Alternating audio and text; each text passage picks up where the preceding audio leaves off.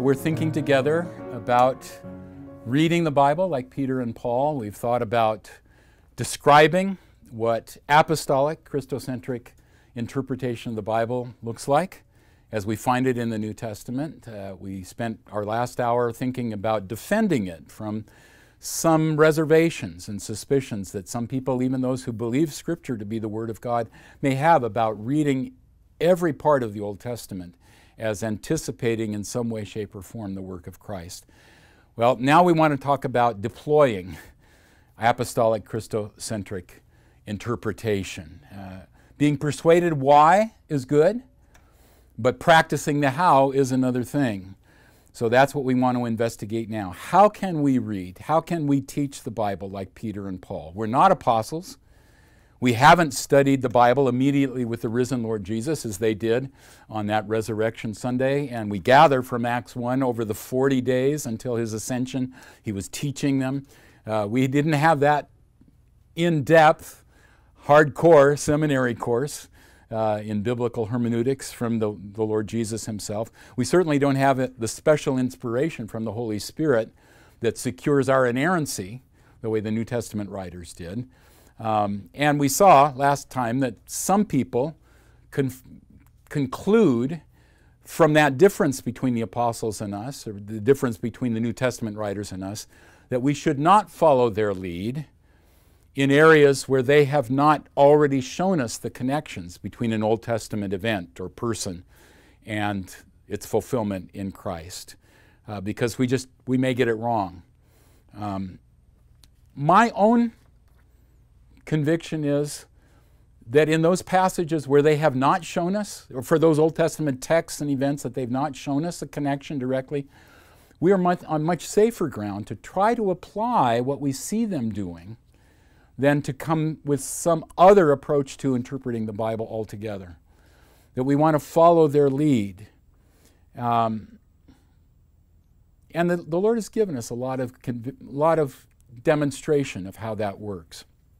19th century preacher Charles Spurgeon, master of illustration, tells a story about a venerable divine who patiently explained to a young preacher that just as there is from every town and village in England a road that somehow leads to London, the metropolis of the kingdom, so also there is from every text of Scripture a road to the metropolis of the Scriptures, which is Christ.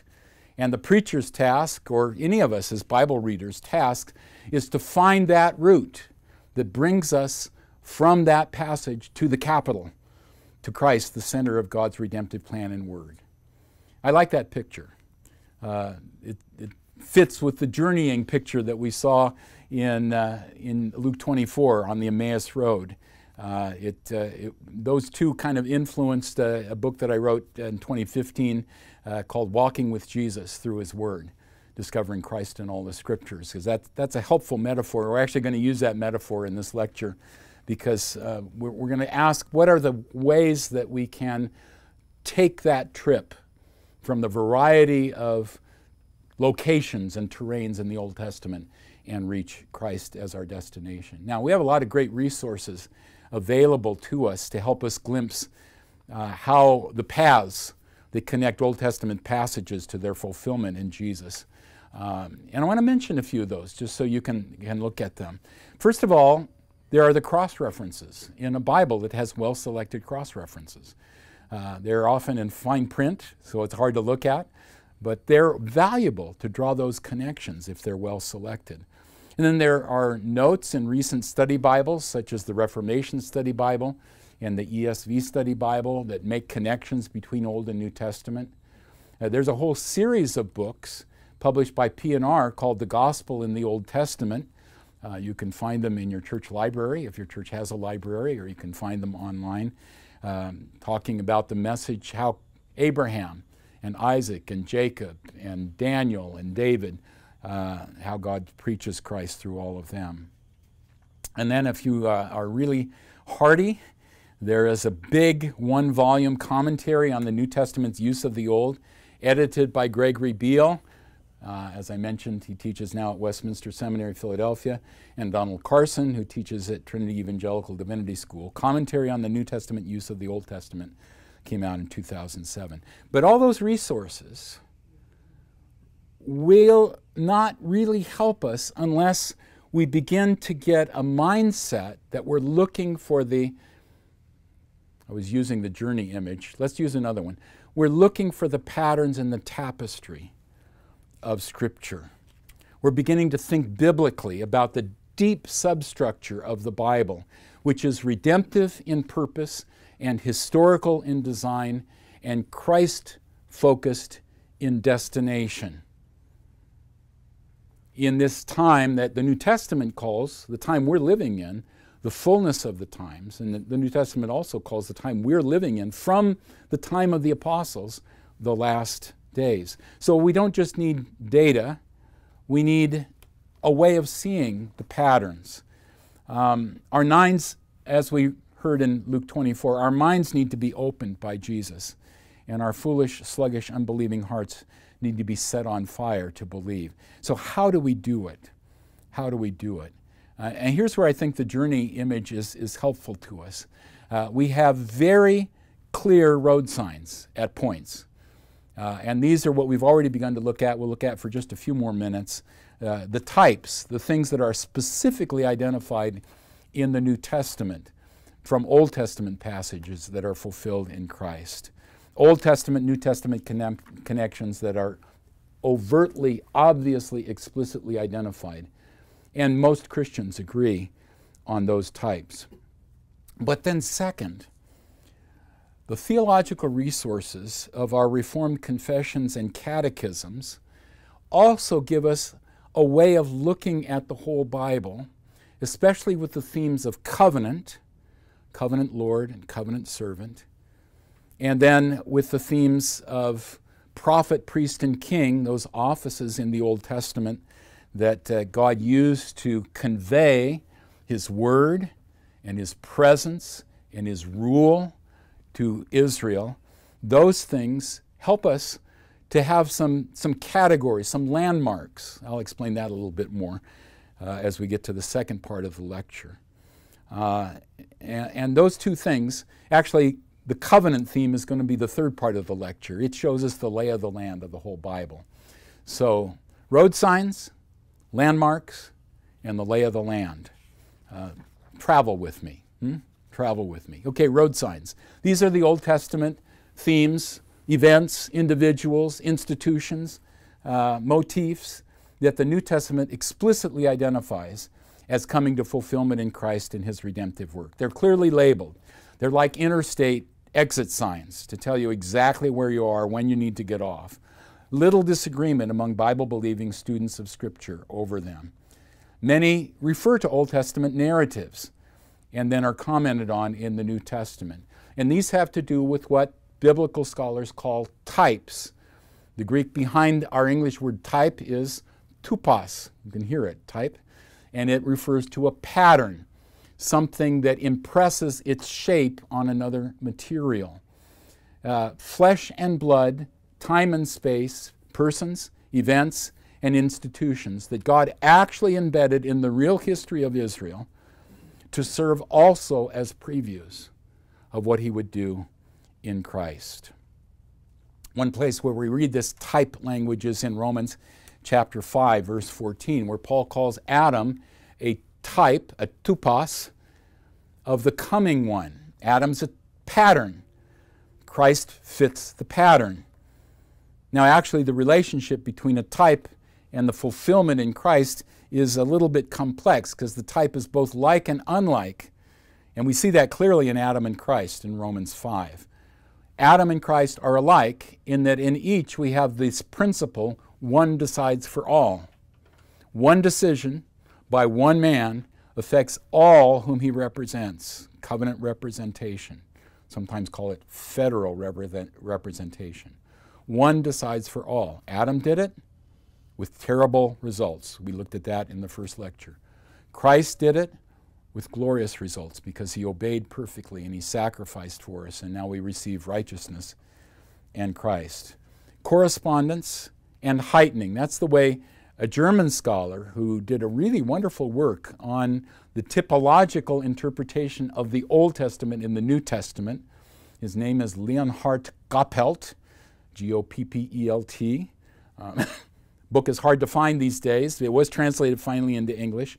But he says every time you move from Old Testament to New Testament, you have correspondence, similarity, and heightening. Something is new, different, better about Christ. Now, obviously, in Adam and Christ, the newness is really, really better. It's a huge contrast. Elsewhere, though, you go from good to the best. So, for example, Hebrews talks about God speaking through prophets. That's very good. But then he says, right at the beginning of Hebrews, in these last days God has spoken in his Son, who's the radiance of his glory, who upholds all things by the word of his power. Good revelation from God through the prophets. Far better in the Son. Chapter 3, Moses, the greatest of the Old Testament prophets, faithful. Faithful as a servant in God's house. Read Numbers 12, it says so. But Christ, faithful as a son over God's house. Later in Hebrews, animal sacrifices did their job in the Old Testament sanctuary. They cleansed externally so people could worship God, but they couldn't get to the conscience. And they had to be repeated over and over and over again. But they were pointing to the best, Christ's sacrifice, which cleanses the conscience and accomplishes it all once for all. So sometimes the New Testament authors label these road signs with the very language of type, like Romans 5. Or also Paul labels the language of type in 1 Corinthians 10 when he talks about Israel's wilderness experience and then the temptations that we face as New Covenant people. Sometimes they make the connection just as clear, but they don't necessarily use type language. For example, 1 Corinthians 15, Paul draws the parallel between Adam and Christ in that earlier letter, earlier than Romans, and the parallel is just as clear, even though he doesn't call Adam a type at that point. Other passages, we know that the Old Testament sanctuaries, the tabernacle and the temple, the New Testament says those were really pointing to God dwelling with his people, first of all, in Christ. John 1:14 says the Word became flesh and tabernacled among us, a very specific term that he uses there. Tented among us as the pillar of cloud and fire was over the tent in the middle of the camp of Israel. And then, of course, in John 2, Jesus says, destroy this temple, his body. In 3 days I'll raise it up. So he's the temple. But then, of course, later in the New Testament, because we're united to Christ, other writers say, actually, we are also the temple built out of living stones in which God now dwells by his Spirit, 1 Peter chapter 2. So explicit quotations, comparison language, echoes from one text to another. Another example, quickly, Jesus says to Nicodemus, as Moses lifted up the serpent in the wilderness. We remember that incident in the wilderness when Israel was grumbling and wanted to go back home and God sent serpents among them. Even so must the Son of Man be lifted up. Very striking preview of Christ being our curse bearer. So, seeing such road signs is the first step on learning to read the Scripture as the apostles did. They point us the way. Happily, there's not much controversy about them. So, we're going to go on to the second step. But before we do, let me make one suggestion. Let me suggest that the types on which all Bible-believing Christians are in agreement, we see that, they're not the exception to the rule. They're just the most explicit expression of the principle that we're going to see all the way through Scripture, that God designed the previous history of Israel with a whole series of patterns that reach their fulfillment in Christ. They're not the exception. They're just the clearest places where we see the practice, the pattern that shows throughout the tapestry of Scripture. Well, now to landmarks. Okay, street signs, Clear, explicit, pointed. Landmarks. These are biblical elements and themes, especially that are built into the offices of covenantal mediation that God gave to Israel, prophets, priests, and kings. These offices that now converge in Christ. Landmarks are not as specific as street signs, but a really looming landmark can still help us get our bearings in unfamiliar territory. Our daughter and son-in-law and 4 of our grandchildren live in Colorado Springs. If you've ever been to the Springs, you know that it's really pretty easy anywhere in town to kind of get the lay of the land, because you know that the plains are off to the east, the Rockies are off to the west, and Pikes Peak is standing always visible, almost always visible, unless there's, heavy clouds. And you can know where you are, north and south, by kind of lining up with Pikes Peak. Well, I think of prophets, priests, and kings are sort of like Pikes Peak. I also got to go once to Tanzania, northern Tanzania, and I saw Mount Kilimanjaro, which is amazing. And everywhere in Moshi and Arusha, those northern Tanzania towns, if you can see Kilimanjaro, you not only know which way is north, but you kind of know where you are west and east as well.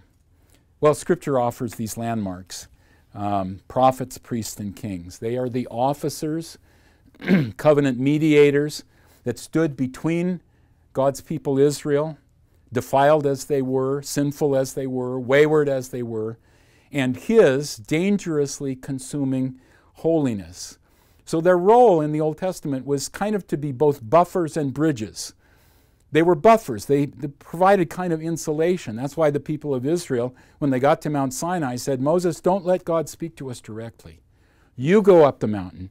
You get the words. You bring them down to us. Buffer us from His consuming holiness. And of course, the command was that the people of Israel shouldn't touch the mountain either, because He was so dangerous.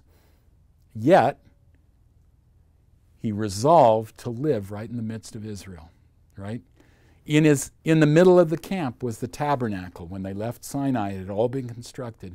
And there He was in the middle of Israel. So they were bridges too.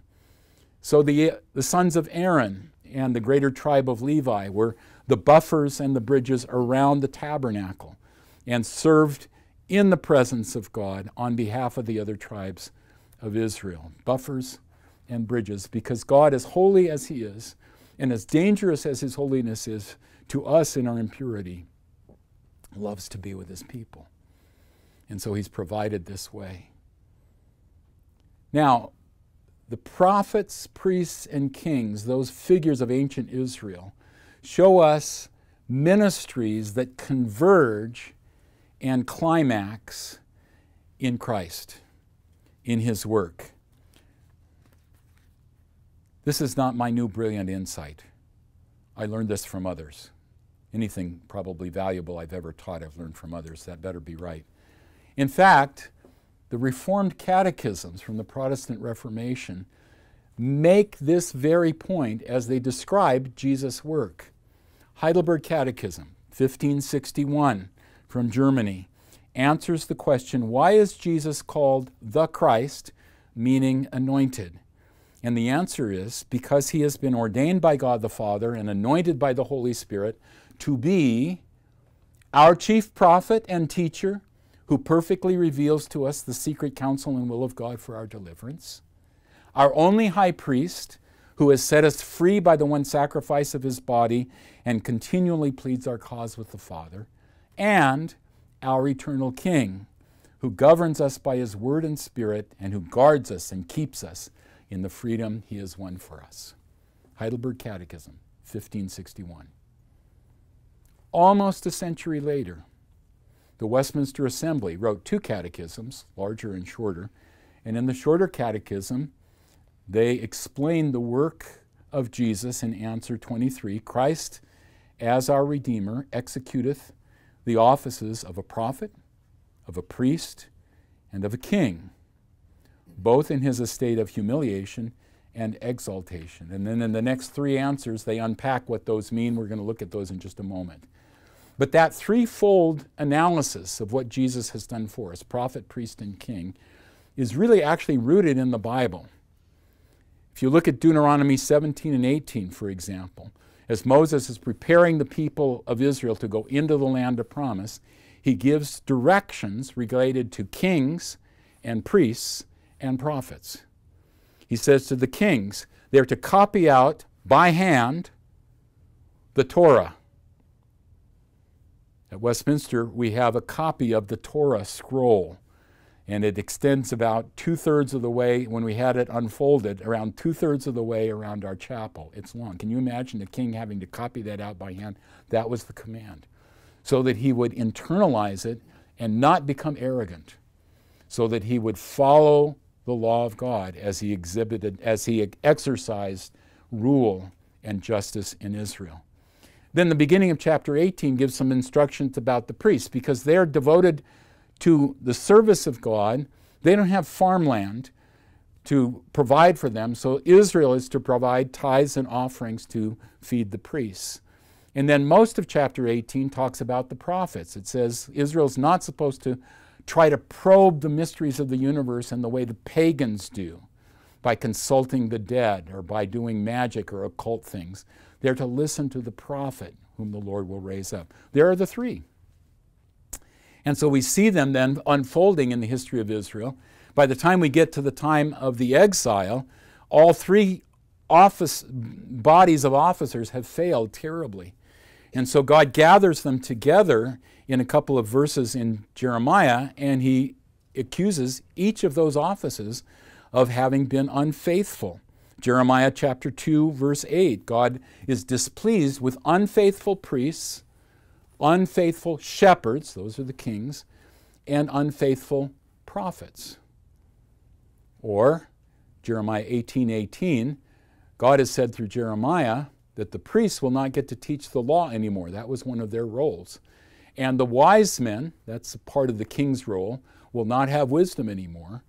And the prophets will no longer receive a new word from God, prophet, priest, and king.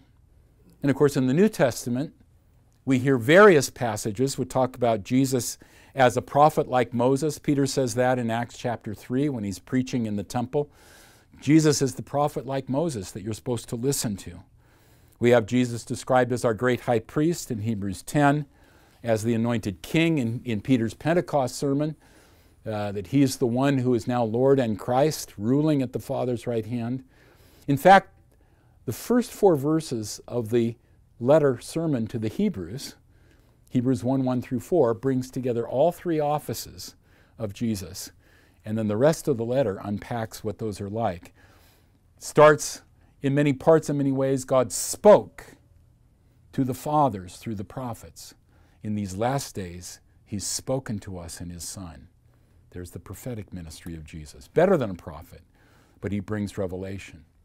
And then he goes on to talk about Jesus as the heir and also the one seated at God's right hand. That's the kingly role. And he's thinking of Psalm 110, which is a key text in Hebrews. But he also talks about Jesus having made purification for sins. That's Jesus' priestly ministry, which is really the theme of the whole book of Hebrews, according to Hebrews 8:1. So as we see in the Old Testament, prophetic, royal, and priestly figures functioning as intermediaries of the Lord's truth, authority, and holiness to his people, and we see themes related to those offices, then we should always be asking the question, how do these lead us to Christ? Some of the occupants of those offices are relatively faithful. David is faithful a good part of the time. That's why he becomes kind of the benchmark for later kings. Not always, but relatively faithful. Some priests are faithful. Some prophets are faithful. Some are not. Most of them, well, all of them, because they're children of Adam, are a mixture of both. They all fell short in one way, shape, or form. Let's look a little bit at those 3 landmarks in a little bit more detail. Christ, the final prophet, the Father's last best word. The Shorter Catechism, the Westminster Shorter Catechism, 24, says Christ executes the office of a prophet in revealing to us, by his word and spirit, the will of God for our salvation. Now, Israel's prophets were called, first of all, to see and to hear. Before they were called to speak and to show, they were to see and to hear. They were called to see God's glory. Moses saw it on Mount Sinai. Prophets like Isaiah and Ezekiel were given visions where they saw the glory of the Lord, as Isaiah says, high and lifted up in his temple, seeing God's glory and hearing God's word. First, they need to listen. Isaiah says in Isaiah 50, the Lord has given me the ear of a disciple to hear the word of the Lord and then to speak it with a faithful tongue. So Moses saw God's glory on Mount Sinai, and as we read in the Pentateuch in Numbers 12, God spoke to him mouth to mouth, clearly not in riddles. Jesus is the ultimate fulfillment. He's the prophet like Moses, to whom we must listen. That's actually the implication of the Father's word to Peter and James and John on the Mount of Transfiguration. This is my Son, beloved, my beloved one. Him you must listen to. It's an echo of Deuteronomy 18. He is the prophet like Moses, but of course far more than a prophet. The glory of Jesus on the Mount of Transfiguration shows that he's really the Lord who appeared to Moses. But the prophets, having seen and heard, then are sent from God's presence to speak and to show. And to show, especially in miraculous demonstrations of the authority God has given to them. When you think about the miracles in the Old Testament, typically they are associated not with kings and not with priests, but with prophets. The 10 plagues of Moses, right? The miraculous feeding of Israel and provision of water for Israel in the wilderness through Moses. The healings and the other miracles given through Elijah and Elisha. Signs that demonstrated their authority as spokesmen of God, but also that illustrated their message. So the miracles of Jesus are signs that demonstrate that he speaks from God, from the Father. In fact, Jesus says, if you want testimony, look at the works that the Father has given me to do. And Paul says, as an apostle, God gave me signs to show that I'm really speaking on Jesus' behalf as well. But of course the prophets speak, and they speak sometimes words of judgment. Sometimes they're like prosecuting attorneys, pressing God's case against his guilty people. Sometimes they speak words of comfort and hope and promise as well. Words of judgment, just to give you one example. Isaiah chapter 5 picks up the picture of a vineyard. It's the song of a vineyard. Isaiah says, "My beloved had a vineyard on a fertile hill. He dug it and cleared it of stones and planted it with choice vines. He built a watchtower in the midst of it and hewed out a wine vat in it. He looked for it to yield grapes, but it yielded wild grapes. Now, O inhabitants of Jerusalem and Judah, judge between me and my vineyard. What more could I have done?" And so he talks about destroying the vineyard and making it vulnerable to invasion.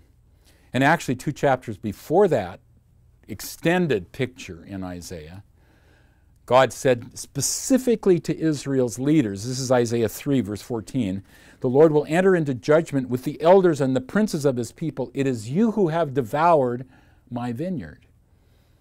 So God has something against specifically the leaders who were supposed to tend his vineyard.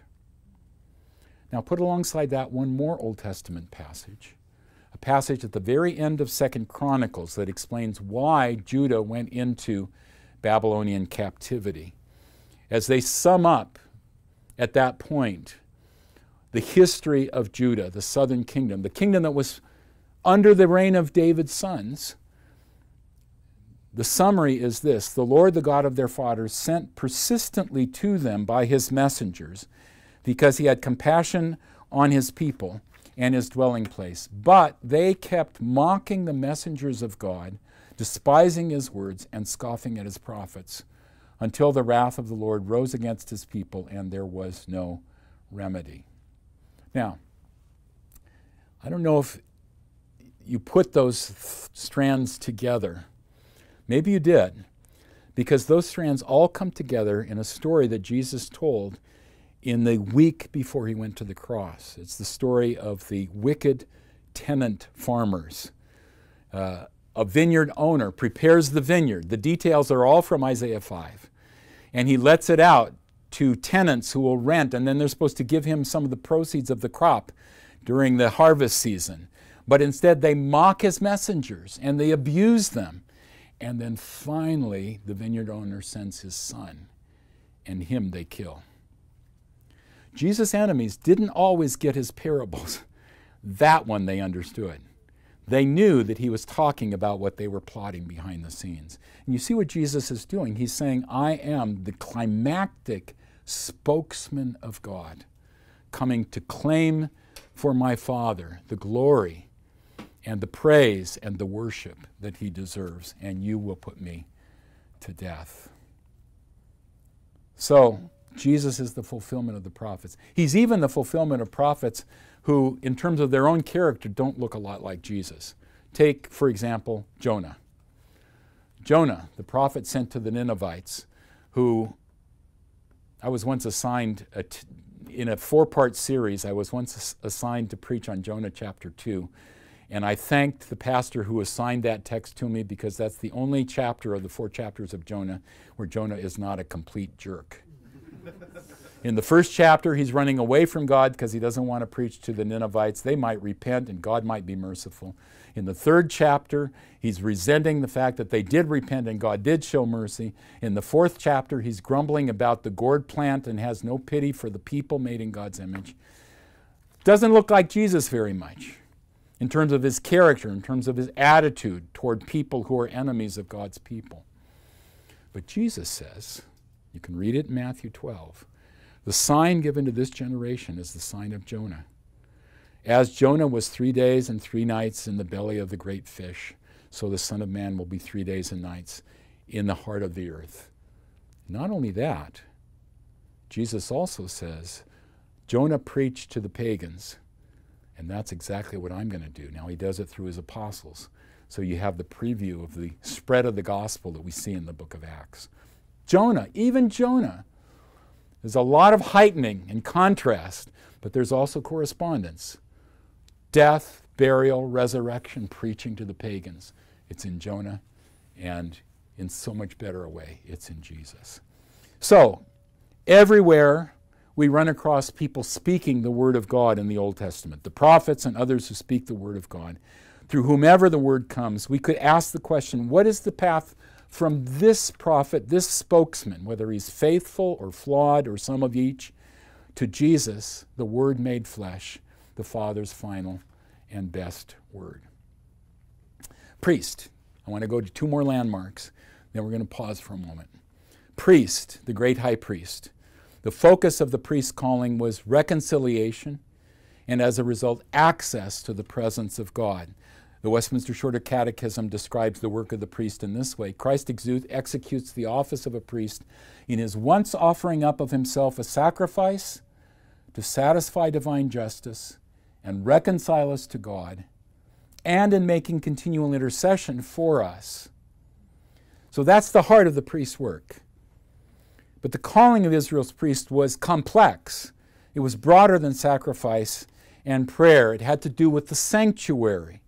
It had to do with separation from pollution and compassion for the needy, because the sanctuary was holy territory, so it was also linked to holy time in the Old Testament, to the Sabbaths and the yearly feasts and the sabbatical years every 7 years and the Jubilee year every 50 years, the year of jubilation, of liberation. And the priests were also associated with other forms of separation from what defiles. Holy food, holy farms, don't plant wheat and oats together, said the Old Testament law. Holy clothes, no wheat and cotton in the same piece of clothing. Holy bodies, cleansing of leprosy. Holy buildings, if there's mildew in your house, the priest needs to decide whether it needs to be torn down. So all those laws, kosher dietary laws, rules of ceremonial cleansing, all related in somehow to the priest's work. And Jesus comes not just as the sacrifice and as the one who prays for us always with the Father, but also to cleanse and to purify. He cleanses the temple of the money-making business that distracts people from prayer. He cleansed lepers of their disease that had excluded them from God's congregation. He pronounces all foods clean now. We need to eat and drink to the glory of God, but there's no non-kosher foods anymore, because Christ is gathering all kinds of people and making them holy in their heart. He cleanses hearts, making sinners into saints. The priests received the tithes, so they were also those charged to care for those who need compassion, for the widow and the orphan and the alien, as well as for themselves. Jesus comes, and you see how often in his ministry he extends priestly ministry of compassion to widows and to children and to marginalized people. So all of that is Christ's priestly work. And in it all, he makes us a kingdom of priests. That was what God described Israel as being in Exodus 19. And Peter says we are a kingdom of priests as well. And we have sacrifices to offer. Not bloody animal sacrifices to atone for sins, but we have sacrifices. So Paul says, Romans 12, that we're to present our bodies as a living sacrifice, holy and acceptable to God. And Hebrews says, Hebrews 13, that we offer a sacrifice of praise, the fruit of lips that confess his name. And that when we care for others in need in the body of Christ, we are offering sacrifices pleasing to God. So about every priestly figure and all these themes related to the presence of God and purity and sacrifice and atonement, in the Old Testament we should be asking, what's the path that leads from this priest or this ceremony or this regulation, faithful or flawed, pure or polluted, superficial or substantive? What's the path that leads to Jesus, the great high priest, who offers the final sacrifice and rose again? Anointed King of Kings, one more landmark.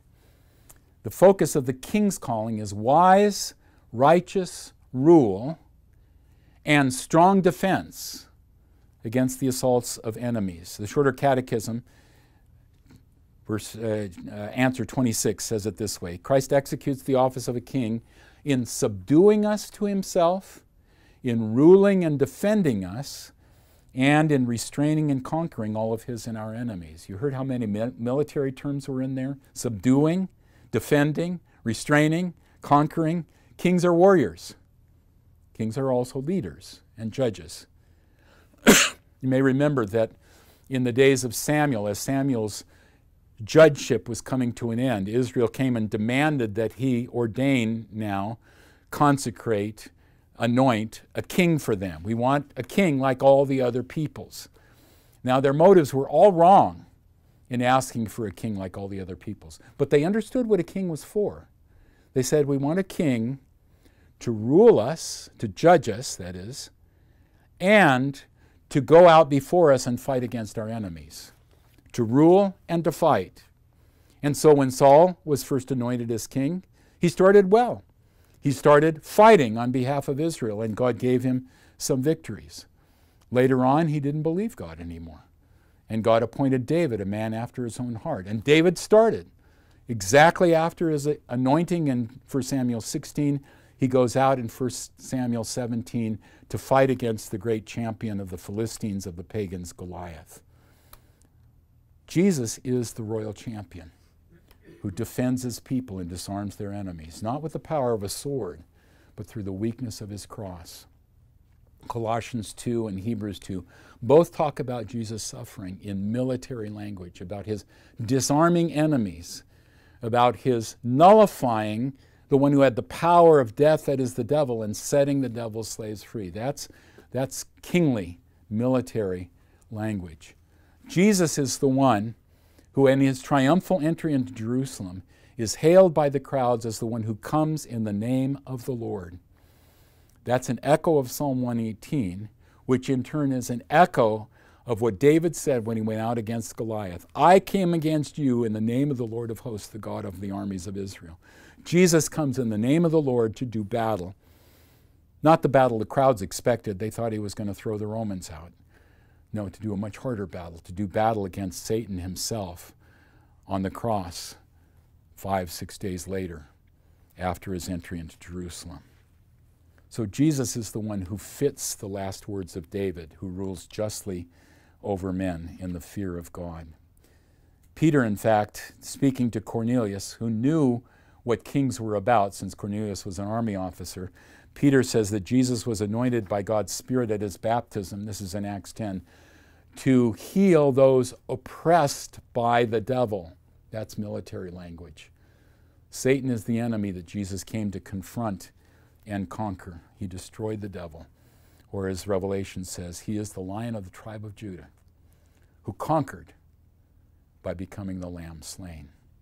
So about every king, about every judge, we should be asking, what is the path from this warrior, ruler, judge, faithful or flawed, just or corrupt, bold or fearful, wise or foolish? What is the path that leads from him to Jesus, the King of Kings, who defeated our great enemy and directs us with his wisdom? So every prophet, priest, and king in Israel's history, by virtue of his office, however well or poorly he fulfilled the office, was a landmark pointing Israel's hopes forward to the final, fully faithful prophet, priest, and king, Jesus the Anointed. Some were somewhat faithful, previews of the prophet, priest, and king to come. Others were almost negative images, the antithesis of the true mediator. But the failures, too, served the purpose. They showed how great the need was for Jesus, the one who was to come. And that gives us some texture as we read Old Testament texts. Is this about revelation, prophetic work? Is this about reconciliation, the priestly work? Is this about rule, the kingly work, and how they come together in the person of Christ? So we've looked at road signs and we've looked at landmarks. Now let's look at the lay of the land. This is pervasive in the Bible, but it sometimes is a little harder for people to see. We can find help discerning the network of pathways and avenues that connects every part of Scripture to Christ by taking another step back from the clear road signs, those are the types identified by the New Testament writers, and the noticeable landmarks, those are the officers, prophets, priests, and kings. Now get a bigger picture of the whole biblical terrain to view the lay of the land. The lay of the land, in short, is this one covenant of grace that structures the topography, we might say, of redemptive history, structures the Bible, ties it all together. So as we read Scripture anywhere, we want to connect it to Christ because he is the only mediator between God and man. That's Paul's words, 1 Timothy 2, verse 5, the only mediator between God and man. And he is the mediator and guarantor of the new covenant, which is the covenant of grace in its fullest form. Now, imagine another scene with me. You're not now in Colorado Springs looking up at Pikes Peak, but you're somewhere maybe up in the Rockies, a mountain forest on a cloudy afternoon. There are no road signs, there are no trail markers, there are no landmarks to be seen. And what seemed when you set out to be a well-worn path has disappeared into a thicket. But you're an experienced trailblazer, and you come upon a flowing stream.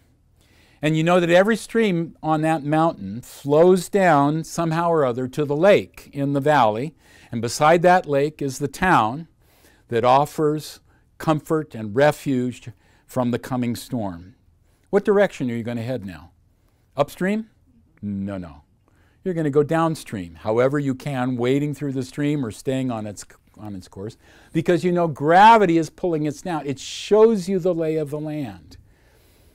You want to go downstream because the flow of the brook shows you the lay of the land.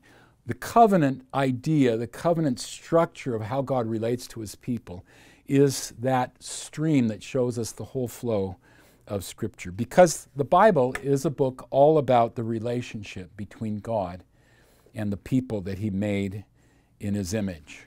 It's a story, it's a true historical story of a relationship that went through is going through now 4 phases.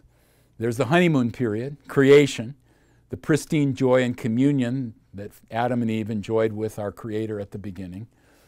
And then there's the fallout, the fall, where intimacy is disrupted by our rebellion.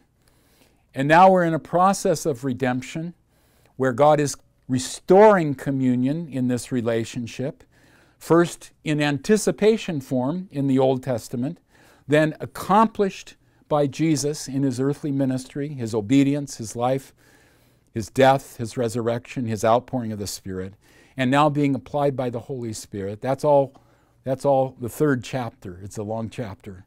But then finally the consummation that we're looking forward to. Joy and communion restored fully and secured forever when Jesus returns in the new heavens and the new earth. Now the Bible way to say relationship is covenant. So to get the lay of the land that shows how even faint footpaths lead to Scripture's metropolis, to use Spurgeon's image, we need to follow this theme of this covenant relationship between God, the Creator Lord, and us, His human creature servants. Now, if you wonder whether covenant is that pervasive, I would just invite you to look in your Bible at the page before Genesis 1 and the page before Matthew 1. Now, this probably won't work if you have a study Bible, which has 2 or 3 preliminary essays. But otherwise, I'm almost sure that before Genesis 1, you have a page that says Old Testament. And before Matthew 1, you have a page that says New Testament. You know that. We know it so well, we often don't think about what that means. Old Testament, New Testament. Where'd that come from? Where'd that come from? First of all, think about old and new. For one thing, that shows us those 2 great divisions of the Bible, which has characterized the Scriptures from the time that the apostles finished writing the New Testament canon. Those really describe the fact that God is working in history, that this relationship has a history, old and new. He's moving in history toward His agenda for history. He's directing history toward His good goal. But then secondly, what about that word testament? Now in our day, testament appears most often in the term last will and testament, which is a document by which some individual directs how his resources, how his estate will be distributed once he or she has died.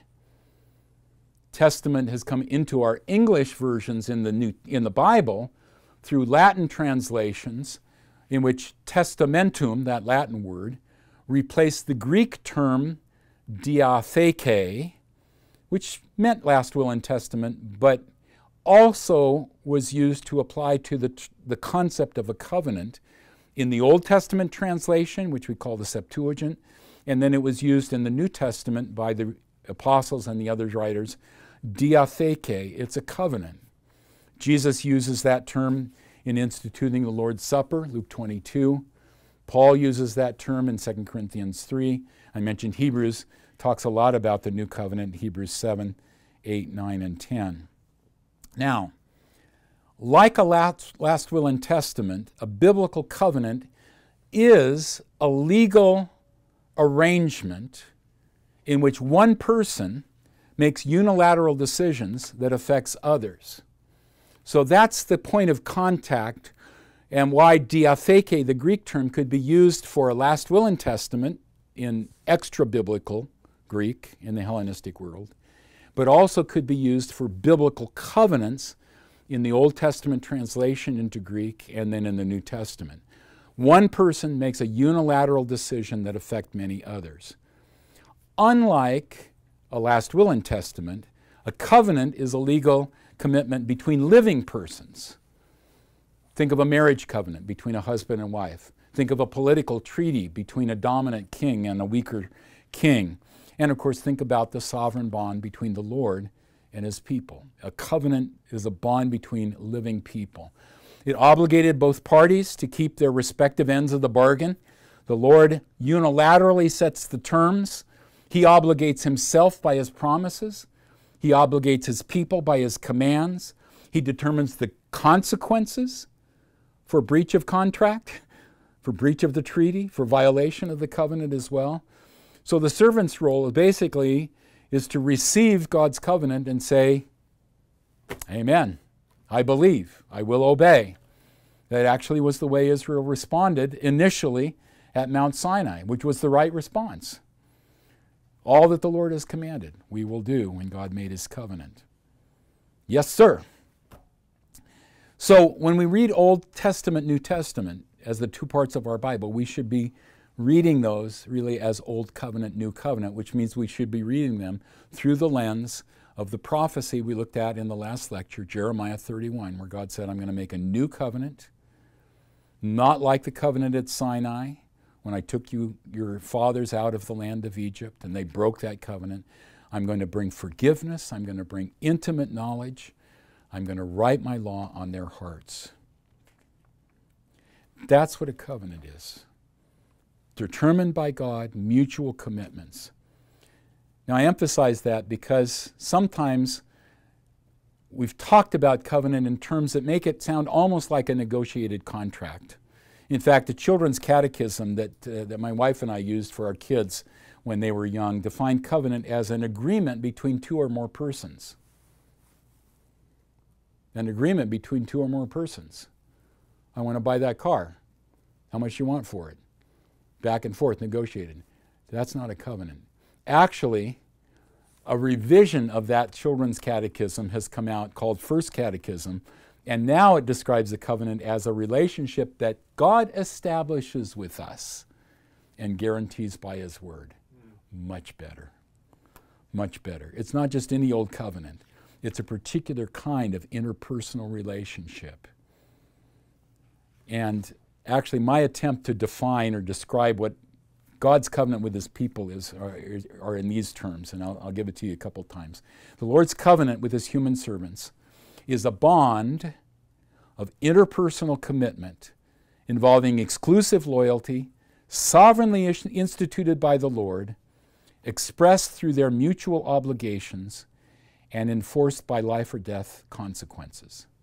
A bond of interpersonal commitment involving exclusive loyalty, sovereignly instituted by the Lord, expressed through mutual obligations, enforced by life or death consequences.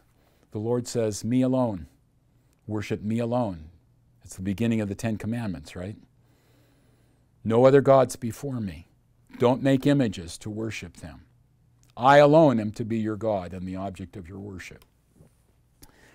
And then there are mutual obligations. So the other commandments flow from that first commandment. But God also makes promises that He will bless with long life those who obey His commands. He sovereignly institutes it all. He doesn't negotiate. He doesn't say to Israel, here are my 10 suggestions. How many of them do you like? These are the commandments. You will adhere to them. I am the Lord your God who brought you out of Egypt. We have mutual obligations. There are consequences. If you disobey, you will be judged. In fact, covenants were typically, crucial covenants were ratified by the shedding of blood. You see it actually in Genesis 15. We don't have time to go there right now, but it's Genesis 15, but we see it also in Exodus, where animals were slain, and those symbolized what would happen if either the Lord or His servant were to break the covenant. What would happen to an unfaithful party to the covenant? Now, there's no question that the Lord would never break His covenant. He's always faithful. But the covenant servant did break the covenant and endured the consequences. Now, what all of that helps us to see is that Christ is the one who holds the covenant together in God's grace. God had planned for Christ to come as the new Adam. He stands at the center of the covenant. He is the mediator, as I mentioned, 1 Timothy 2:5, Paul says the only mediator between God and man. And He is that mediator because sent by the Father, He is the divine Lord of the covenant who makes all God's promises yes and amen. And becoming our human brother, He's also the faithful servant of the covenant. He fulfills what we failed to fulfill on the servant's side of things. He accomplishes redemption for us. And He does it for us in such a wonderful, wonderful way. He obeys for us. He keeps covenant for us. So He deserves to be raised from the dead. That's the reward of covenant obedience, eternal life. And we benefit from His obedience. We will be raised from the dead because we're united to Christ. But what about the record of our covenant unfaithfulness? Well, Jesus came to endure the cross.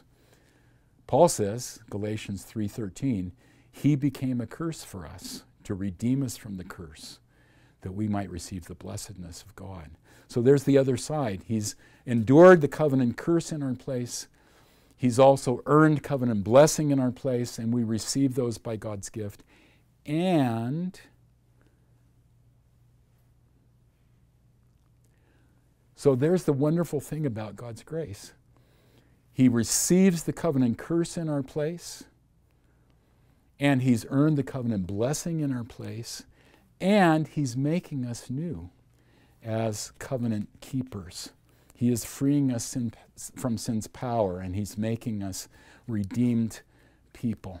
From the Lord's side, Jesus is the creator. We know that the Lord set up everything as creator to make Adam and Eve, to bring them into covenant relationship with Himself, this beautiful universe that He created. They failed to keep that first covenant. That's why we need a covenant of grace. That's why we need the seed of the woman that God promised in Genesis 3:15 to keep the covenant and destroy the evil one. So God is the creator as the Lord.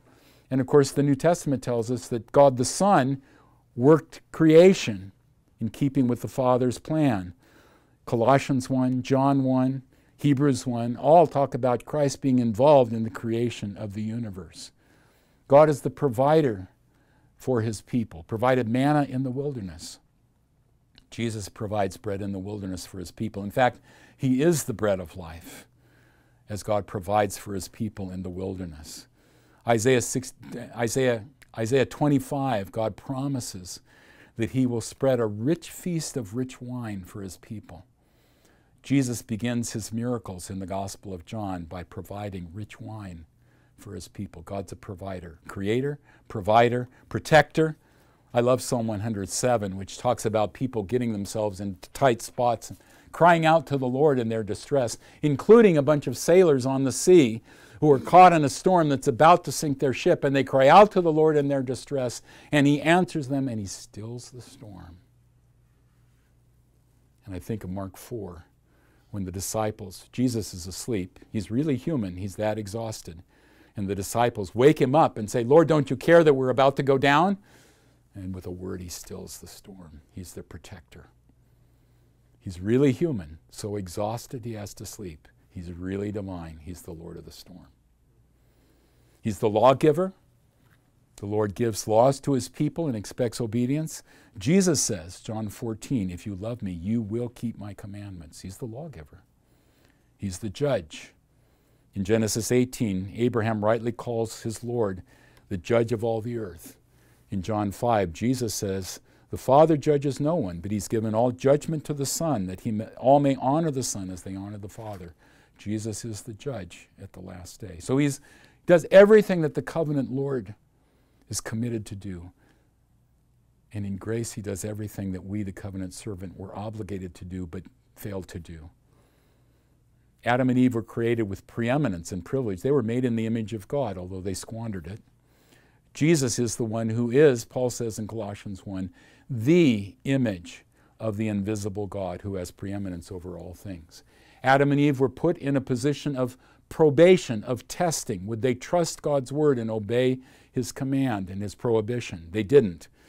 Jesus comes into his life and enters a whole lifetime of probation and testing. First in the wilderness, not among domesticated, tame animals like Adam had, but among the wild beasts, Mark tells us, among wild beasts, right?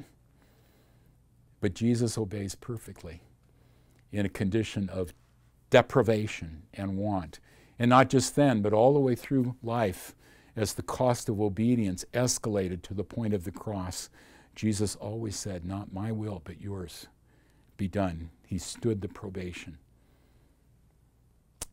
The covenant had consequences.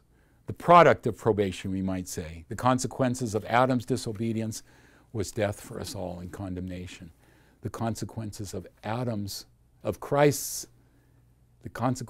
Christ's obedience are life, justification, joy, reconciliation with God, resurrection, life. So that's the lay of the land. Covenant all the way through, relationship of God with His people all the way through. We see that on every page of the Bible. So it always invites us to ask, how does this text, how do the dynamics between the Lord and his servants, when they're faithful, when they're unfaithful, how do they all whet our appetites and lead our hearts forward to Christ, who is the perfect servant of the covenant for his people? Approaching the Bible as the book of the divine-human relationship, that covenant, keeps us alert to the pattern and network that's present in every passage, whether or not its contents have been commented on in some New Testament text, whether or not the text contains a prophet or a priest or a king, or some prophet, priestly, king, or royal theme on the surface. Every text relates somehow or other to God's covenant with humanity. And since Christ is the only mediator between God and man, the only one, the mediator of the covenant of grace, every text somehow fits into that lay of the land. We don't dare leave him out of the picture. So to get the lay of the land, as we're reading, looking for Christ in every scripture, we want to ask, does this passage focus on the role of the Lord in the covenant as creator, provider, protector, commander, judge? How does Jesus fulfill that role? Or does this text focus more on the role of the servant? Preeminence and privilege as image of God, probation, the consequences. How did Jesus fulfill the servant's role for us? And does he fulfill it in us as his Spirit is making us new? So in answer to that all-important how question, frankly, I haven't offered you anything very new or revolutionary. We've just been exploring the implications of the ways that the Scripture shows us and that Reformed Christians have seen before of Jesus' mission as prophet and priest and king, and that overarching covenant commitment of God to his people. I hope the fact that this isn't brand new you find reassuring, not disappointing. If I'd come up with something brand new and novel, you should definitely be suspicious. But these are things that others have seen before us, and we're just sort of teasing out the implications. We're watching the New Testament writers, authors show us the road signs, the types. We're taking our cue from those types and then watching for the landmarks, prophets, priests, and kings that are identified in Reformed catechisms and really shown to us in the Bible, Deuteronomy 17:18 and other passages. And then we're looking at the lay of the land of the covenant. So the resources we need to learn to read the Bible like Peter and Paul are not necessarily that huge commentary edited by Beale and Carson, as good as it is. Not necessarily the whole P&R series on the gospel in the Old Testament, as great as that is. The resources belong to what's already available to us, the shared understanding of faith that the church has had. It does require hard, humble homework. It does require the enlightening and illuminating work of the Spirit. We need to ask the Lord to give us eyes to see as well as hearts to receive. We need to study prayerfully, asking the Spirit of Christ, who, through the prophets, revealed Christ's sufferings and the glory that would result from them. We need to ask the Spirit of Christ to open our minds as we open his Word, longing to see Jesus on every page of the Bible.